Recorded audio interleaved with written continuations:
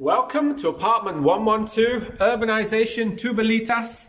We're in La Paloma, which is the Manilva municipality. And let's start with the best thing I've seen for a while, those wonderful sea views. This is a lovely 2-bedroom, 2-bathroom, top floor apartment. And look at those views. You have a wonderful terrace here and everything. All the rooms have great sea views. Let's just take this all in.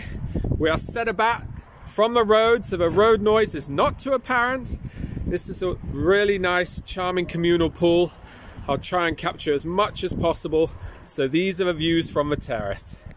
So sitting out on the terrace and working our way back into the apartment, what is really good is you have a really good sized living room. Just try and capture as much as possible with hot and cold air conditioning. We even have a working fireplace here. And just to give you a sense of the views, lots of light coming in, mountain views over there, and it is, as I mentioned earlier, in really good condition. So into the kitchen. This kitchen is perfect, good condition. You don't need to invest that much. This would make such a good rental property because we are 150 meters from a beach. There's an outside terrace here, so you can dry your clothes. And it has everything you could want in perfect working order. So off the hallway, this is the guest bathroom with a shower.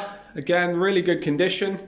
And this is a lovely big guest bedroom. Floor to ceiling wardrobes, 2 single beds here. If I just turn so you can see, that's the view from the guest bedroom. So each room has a sea view.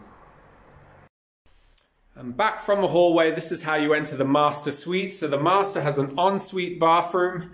Again, it's a really good size. I'll just turn and face, try and keep myself out of shot. This one has a bathtub, as you can see here.